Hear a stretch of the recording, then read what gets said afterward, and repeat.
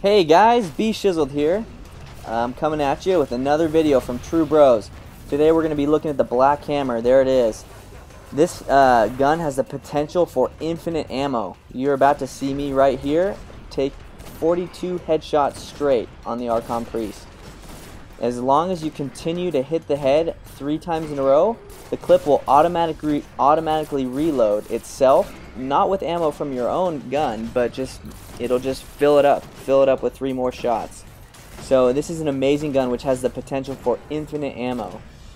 So we're going to go ahead and just watch me here. I'm just going to keep shooting him, as I said before, I get 42 headshots straight.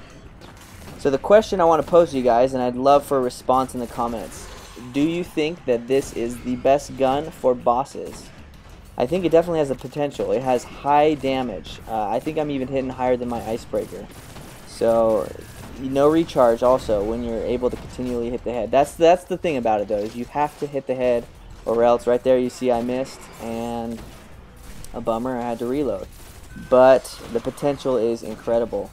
So guys, please send me a like, send me a subscribe to us.